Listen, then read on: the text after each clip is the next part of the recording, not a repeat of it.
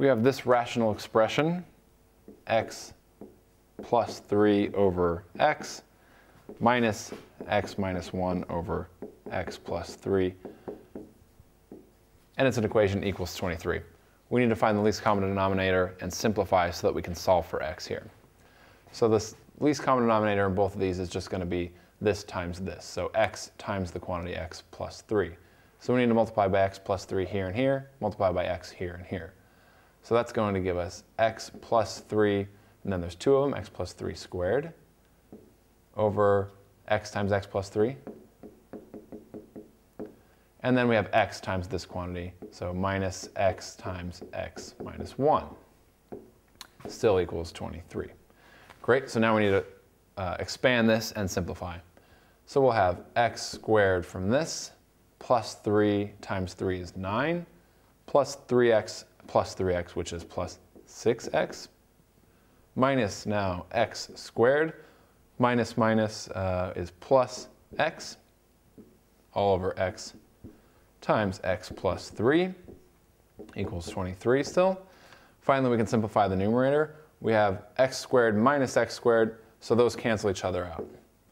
Then we have 6x plus x, so we have 7x plus 9 from here, divided by x times x plus 3 equals 23. Great. At this point, we want to multiply both sides by the denominator here, and then we can solve for x. But we want to be careful. Before we move on, we want to see, when we have our final answer, we will have some excluded values here. So let's keep an eye on this, and we'll come back to it when we get our final solution. So let's multiply both sides by this denominator here. So that just gives us 7x plus 9 equals 23 times x plus 3. So we can multiply this through. That gives us 7x plus 9 equals 23x squared plus 23x times 3, which is 23 times 3 is 69x. So then we want to move everything to the same side and solve for x directly. So let's do that now. And let's move it up here. So we're going to have minus 7x and minus 9, so we're going to have 0 equals 23x squared. And then we have plus 69x minus 7x. So plus 69 minus 7 is 62x, and then minus 9. So at this point, we can solve this however we want. Honestly, the most straightforward way for this is going to be the quadratic formula, because these are kind of off numbers. It's not easy to factorize or anything like that. So using the quadratic formula, we have x equals minus b, which is this number. So we have b equals 62, where a is 23 and c is negative 9.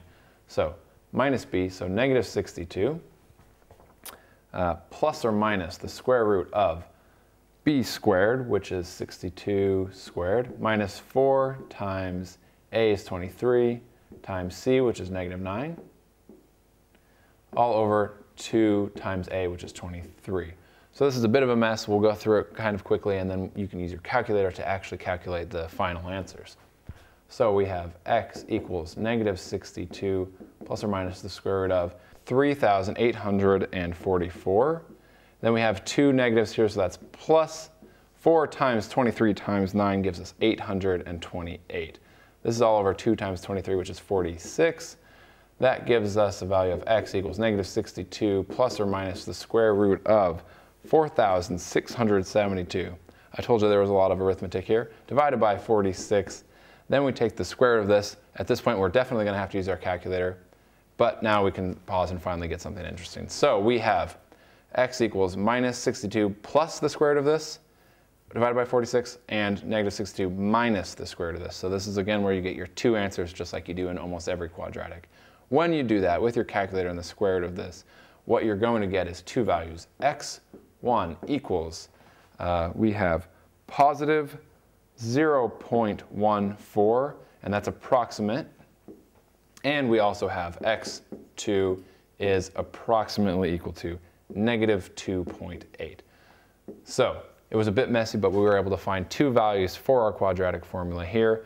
And we can pause and go back and say, does that affect what we had here? Originally, we said we had some excluded values here, those values were values that would make a denominator of 0 here. So we would have x equals 0 for this, and x equals -3 for this quantity here. If x were -3, this would be 0. We'd have division by 0. That's not good. So x cannot be 0. X cannot be -3. However, that is not either of our final answers, so it doesn't matter. We were able to solve our original equation here. Neither of these are these values here, so it's fine. We're not too concerned about these. We have two answers, and they're both correct. And that's the final answers.